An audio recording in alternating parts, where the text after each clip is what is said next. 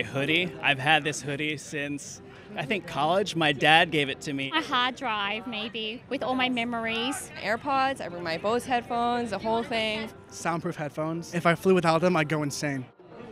Advil. You never know when you might get a headache.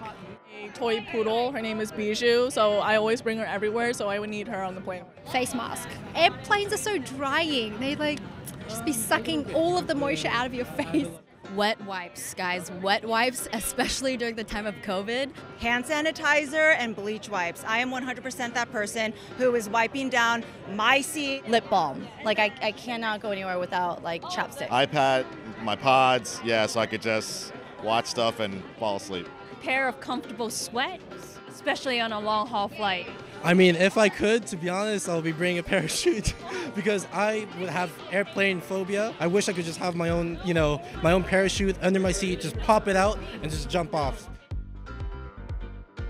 The window seats, obviously. Oh, window. Window. Window seat. Like window seat. I think window seat for me, 100%, because I have a strong bladder. So I can hold it in for long stretches, New York to LA, LA to New York. For sure, aisle. Aisle. Aisle seat. Window seat. I'm a window seat person. Take the aisle. Aisle. I'm like I can sleep before takeoff.